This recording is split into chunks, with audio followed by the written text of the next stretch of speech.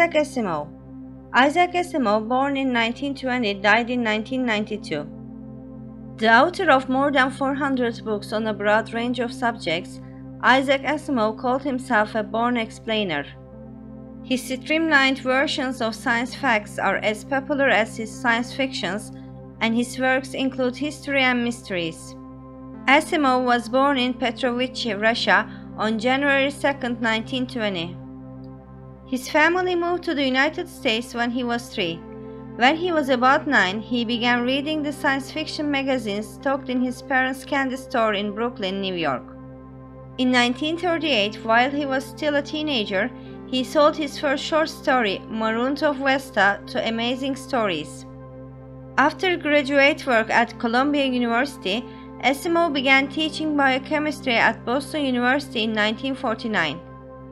The next year, his first books, the futuristic satire Pebble in the Sky and the thriller I, Robot, were published. As the pace and scope of his writing increased, he moved to New York City for freelance career but retained his academic title. Decades ahead of their time, Asimov's The Intelligent Man's Guide to Science, 1960, and Today and Tomorrowland, 1973 are still popular with researchers. With his wife Janet, he wrote a series of children's books about a mixed-up robot named Norby.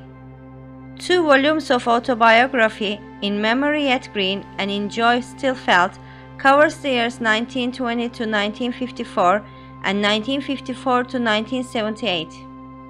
The more than 30 subjects in Asimov's How Did We Find Out series range from numbers to photosynthesis and microwaves.